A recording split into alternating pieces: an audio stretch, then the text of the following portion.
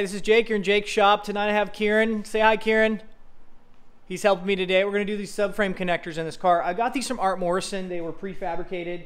I've actually had them for about 8 months or so. I haven't really gotten to them, but had a little surface rust on them, so my buddy Kieran here helped me out. He's my middle child, and you know, it's not too early to ever teach kids how to use tools. So yeah, it was fun. He got to try this out, and I'll throw that video up next after I switch the camera around. But here's the subframe connectors going in, and I'll show you how I laid these out from Art Morrison. There's fabrication involved, but there is whenever you do weld in subframe connectors. So I've never seen anyone do these before, but I've got the way I do them, so I figured I'd show other people as well. Good component of the car to keep it extra stiff in there, especially when you get a little more of an engine in these cars. You know, you definitely want that structure through the bottom. So I'll flip it around and we'll go from there.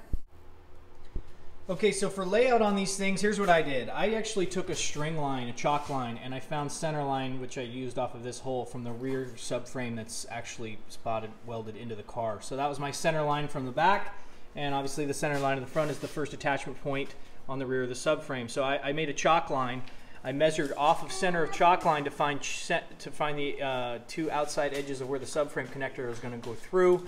From the center point, actually, when I had the frame in here earlier, I kind of made some marks in here to kind of get me a distance where I needed to go. Obviously, I've got the original subframe that I can use as well as some measurement points. So anyways, that allowed me to get the cut exactly where I wanted to get this cut and notched out to fit in here. You can see I haven't done the lower one yet, but here's my chalk line.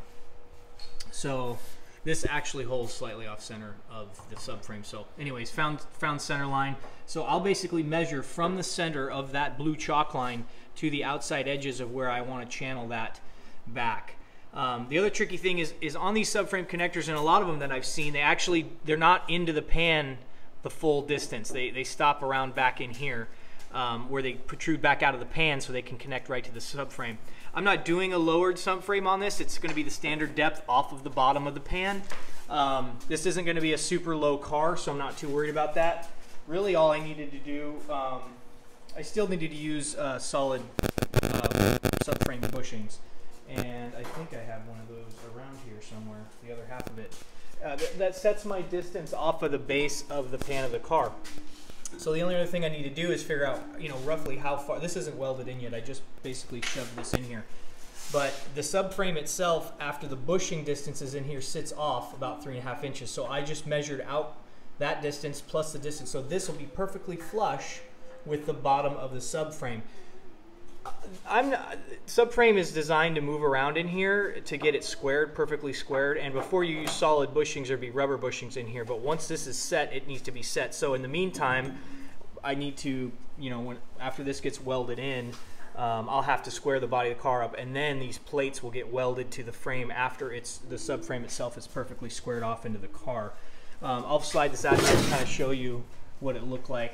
You know, I just notched it back, and I went ahead and left the major steel portion that is in this car that the frame's welded to intact, and I actually notched the subframe connector to fit around it. So the longer half obviously is going over the top to meet the rear of the subframe, and the inner piece, I'll show you what the inside looks like next, is going to come up around into the bottom of that. Kind of throw a light in here, see if you can see it, but see, that'll go up where I've cleaned that weld up. It'll go up inside there and weld all to the inside of that structure, and it'll come right through the bottom of the floor pan.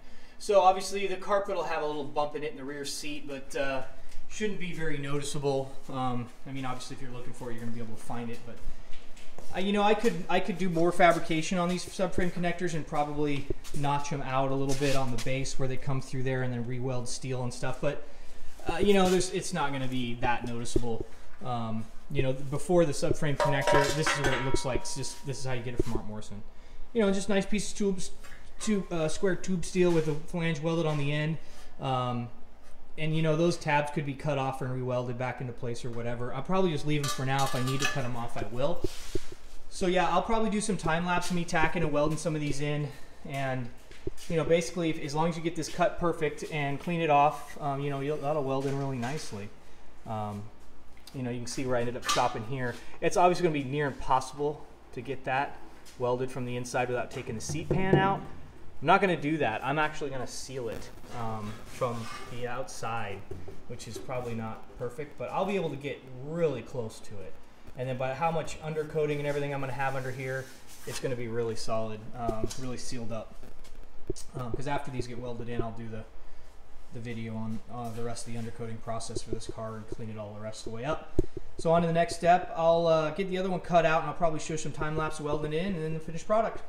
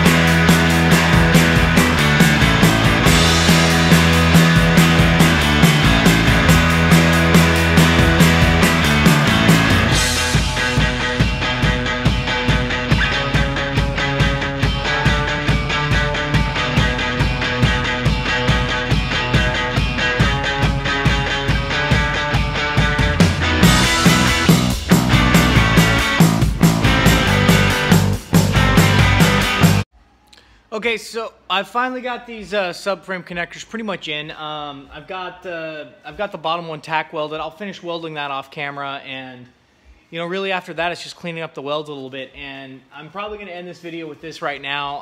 I've got them notched, I've got them placed. There's a couple things that are really tricky when you're putting these in whenever you're doing a subframe connector, because you want to make sure that the distance from the pins back, you have enough distance there to actually get the subframe in and get it squared away.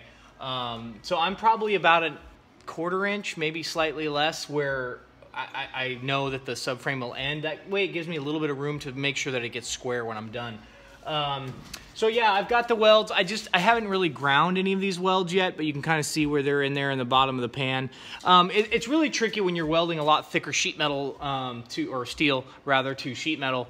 It ends up, focus the weld right on the thicker part of the weld rather than the thinner stuff, and then blend it in as you go. You can kind of rock it in there, but I've had a little bit of practice, especially when you're dealing with older metal versus the newer metal. The older metal doesn't seem to, there's porosity in it. It really have to get a lot cleaner. Whereas the newer metal, it's really easy. You just clean it up, and it doesn't take anything to weld right to that. So yeah, these are looking really good. I've got them in there exactly where I want them. On this one, I ended up notching a piece of steel and blending it directly into the frame itself. Because I've never done these before, I actually put them in upside down. But there was plenty of leftover steel. That's a great thing about these Art Morrison steel pieces. They're so modifiable. You can pretty much do whatever you want with them, and there's a lot of flexibility. As long as you're not afraid to fabricate, they're just perfect actually for this application. They're cheap and they're really easy to put in. So yeah, I'll finish this up. You can see I've got the bottom one tack welded up now. Put a couple welds in there and tack welded it.